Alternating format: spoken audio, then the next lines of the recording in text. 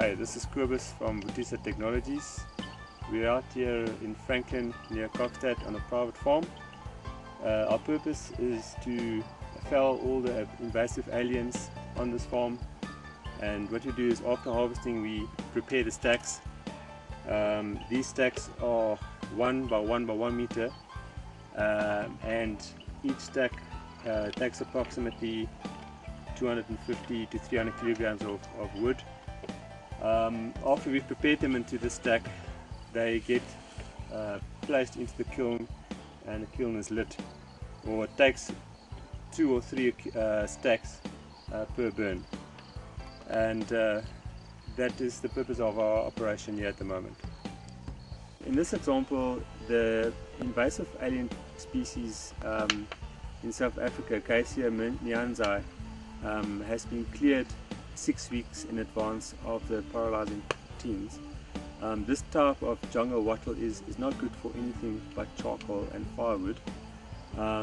We prepare the stacks for the burn cycles as follows.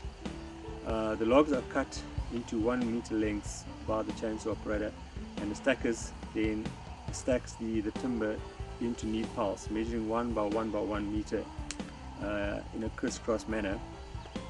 Due to the airspace factor, it is difficult to accurately estimate the exact volume or weight of each stack, but the stacks not only serve as feedstock points from which to feed the kilns, but it's also a way to measure the speed at which the felling operation is done, or to give the felling team a task which is measurable.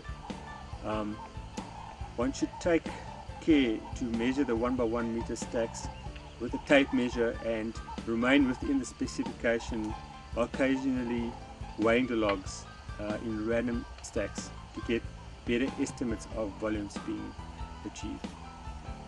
The stumps are also to be treated with a suitable herbicide 1 hour after harvesting. Before you do your first burn, you first have to position the kiln in the right place. Always ensure the kiln is placed on a flat surface near the feedstock. Use picks and spades to level the area in question to get the grass off, even if it's on steep terrain. Try and get it as level as possible. Remove all stones, any flammable material in a radius of at least 3 meters around the kiln. Very important. When you order your kiln, it will arrive in 3 sections, and including a lid. Please use gloves when handling the plate sections. They have burrs that can cut you.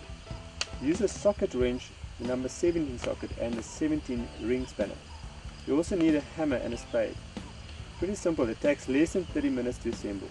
But follow the following guidelines, as the lid needs to sit flush after assembly. Find a level area. If it's on grass, level out the area by removing the grass with a spade, and even some soil if necessary. You can even use a spirit level if possible, if the terrain is very rough. Place all 3 plates upright to form a drum, and then line them up as close as possible. Now make mini assemblies of the bolts and the nuts. The bolt, the washer, the spring washer, and the nut. You need 48, but there should be some spare ones. Start fitting the bolts and nuts. Undo the nut and remove the washer and spring washer.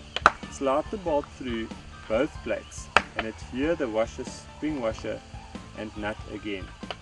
After all 48 assemblies have been fitted, slightly tighten the top nut at one of the joints. Place a peg or broomstick under the section of the kiln that is the lowest of the 2 joining sheets. Hammer carefully but with force on the highest section with a spade to get it down and in line with the other section. If it goes too low, move the stick and place it on the adjoining section and hammer the opposite side until both are in line. Looking down from the top, also make sure that one section is not more inward than the other. In other words, that the arc from one section continues through to the next. The bottom will automatically align, but have someone on the inside hammer at sections that are protruding inward to get sections in line with the arc of the drum. Tighten all the bolts. The kiln is now complete. Firing procedure.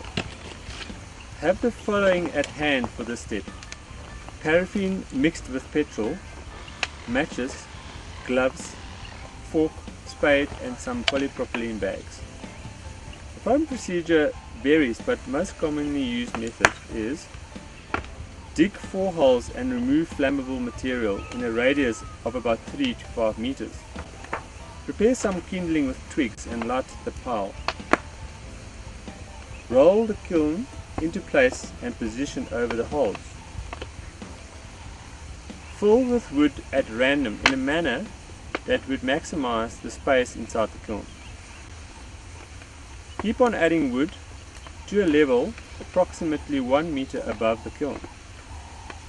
It will sag once or twice over the next 2.5 hours.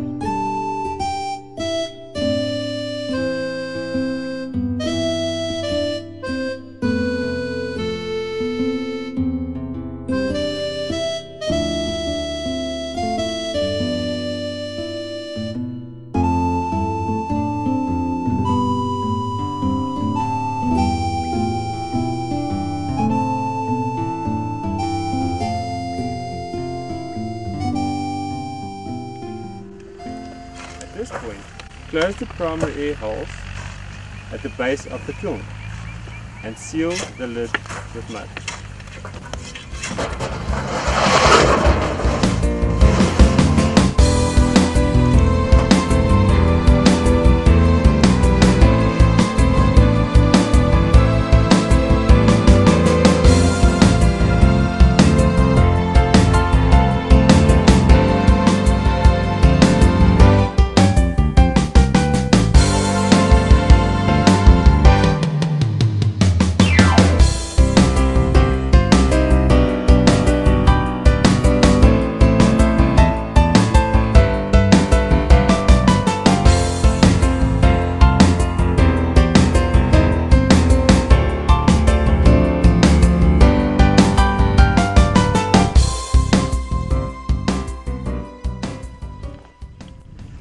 The next morning, the drum is then carefully tipped over and the charcoal is bagged into polypropylene bags.